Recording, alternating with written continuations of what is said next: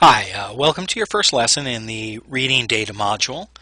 If you haven't already completed the Getting Started module, you're going to want to stop the video and just close this video out and go back and complete the Getting Started video. You're going to want to have your MySQL Workbench up looking like mine, and that video is going to show you how to do that. And so the idea behind the method of instruction that I use is I'm going to, as I'm teaching you, I want you to work along with me so that you get the experience as well, the hands-on experience of the things that I'm teaching you. And that typically at the end of each segment I will send you off to do a series of exercises on your own that will reinforce the things that we have worked together to learn how to do. Okay? I've employed this technique for training education for many years, and it's very powerful. It maximizes your overall experience learning something, and it's just far better than the traditional lecture, then go off and do some homework type of scenario. Okay, so let's get started.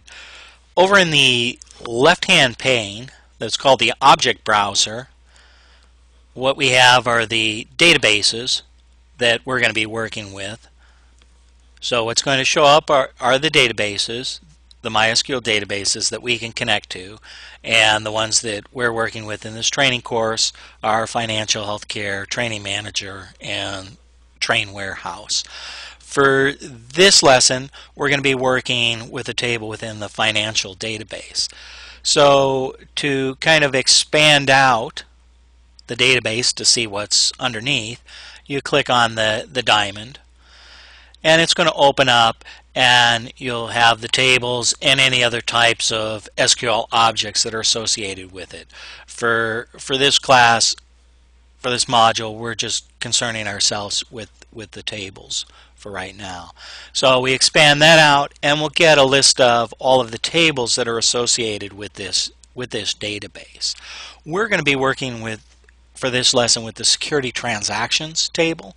If I click on that, you'll notice that I get the table schema showing up in the information.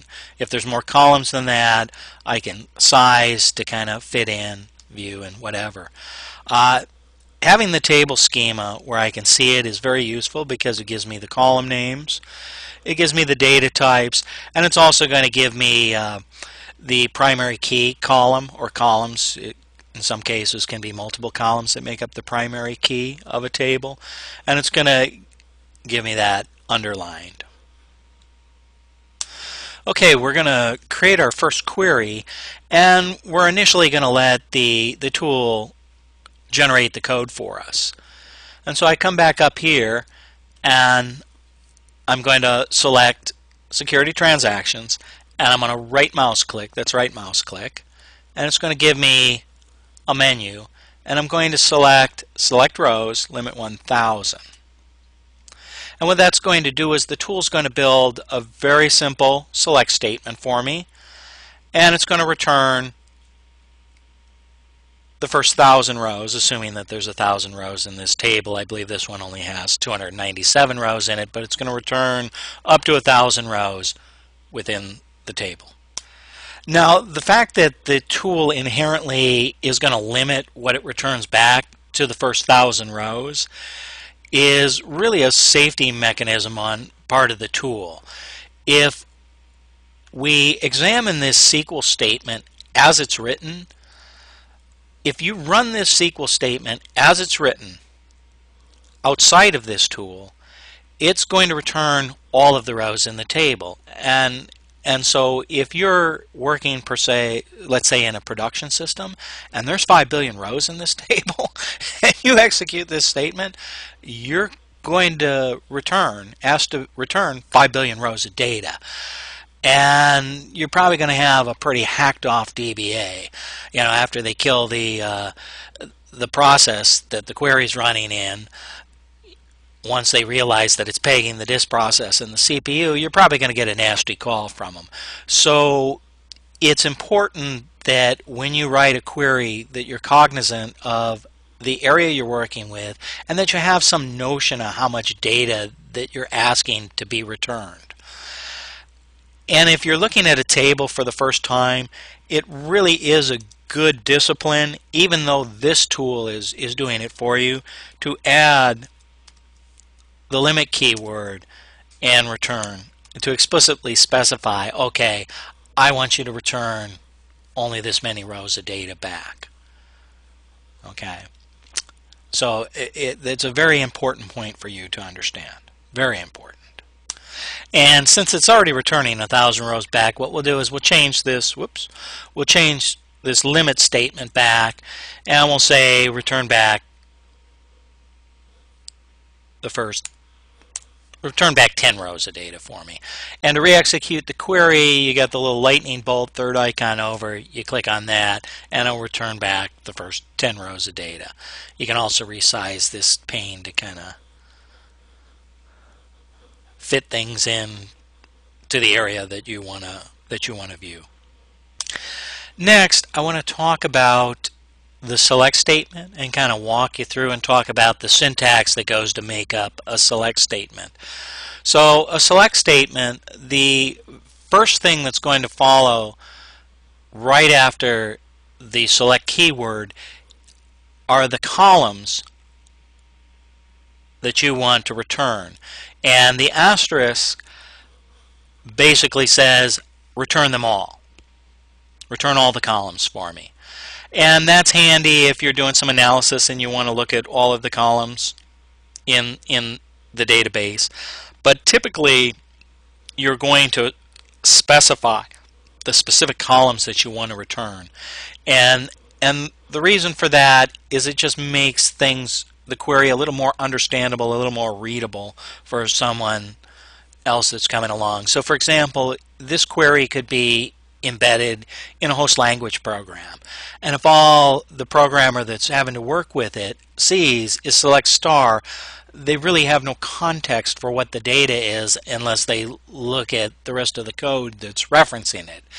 If I'm writing a report and I have select star, I really have no idea until I run the report of what's being returned. So select star is really meant to be used. It's kind of a lazy feature, and it's meant to be used if you're going to do data analysis.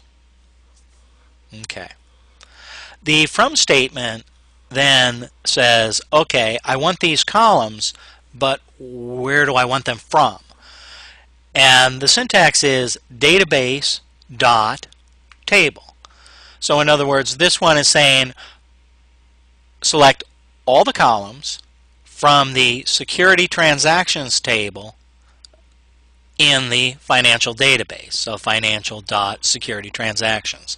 And then we've added the limit statement on the back end. So now you should be familiar with very rudimentary SQL syntax, at least what we've covered up to this point in time. Next, I want to talk about formatting your code. Formatting your code. So with a simple one-liner like this, formatting codes, it's fine on one line. You can read it, you can see it, everything's good. But as you start to write queries that are more robust, that have more code, it's important that you format your code in a way that's readable. And I'm a real stickler for that. Some people are very much zealots on, well, it needs to be formatted this way and only this way. Not so. I'm not really in that camp, but I am in the camp that if you give me a query that you say, hey, Eric, can you look at this? You really need to have it formatted in a way that's presentable, that's easy for me to read. And it's just good form and practice. So let's take a look how we're going to do that. And we're going to use another function that's available in the MySQL Workbench tool. This thing, it looks like a broom here, the beautify. We click on that, and this is going to set up and initially format our code. And you can see It just places each of the keywords kind of on their own line, makes it a little bit more readable, and that'll become apparent as we start to build queries that are much more robust in nature. Next, I want to show you a couple nice features associated with the grid below that returns our record set. We're going to change our limit statement back to 1,000 so we get more rows back. And we're going to re-execute our query. And down in the grid, you'll notice it's very spreadsheet-like, where we have our columns. You'll also hear these referred to as fields, and that's a totally appropriate name. So rows and columns. Very similar to kind of a spreadsheet paradigm. If I want to inherently sort or order the data, I can do so by clicking on the column name, and you can see it'll automatically sort it for me in ascending or descending order. So that's kind of a handy feature. I'll be showing you later down the road in code how to sort the table based on doing it within in code itself. Now what we're going to do is we're going to change our select statement and ask explicitly for certain columns. So I want to return the trans date, the transaction date, the description, the quantity, and the symbol, but I want to see the symbol before the quantity. So let's do that next. And I delimit the column names within my list by adding a comma.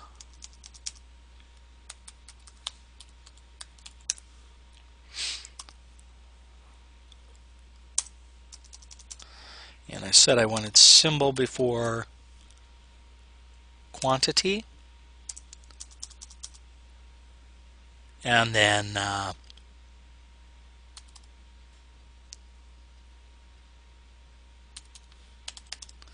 quantity. And notice the very last column name in the select statement, you don't have a comma. All right, now I'm going to rerun the query, and you'll notice my record set changes, and I'm going to get back the rows in the order that I've ordered them up in my select statement. Okay, for this segment, that's all I've got. So your mission is to get your query looking just like mine, execute it, have the record set, take a break if you need it, and then start the next video where we're going to pick up where we left off here. Okay, I'll see you in a few. Bye.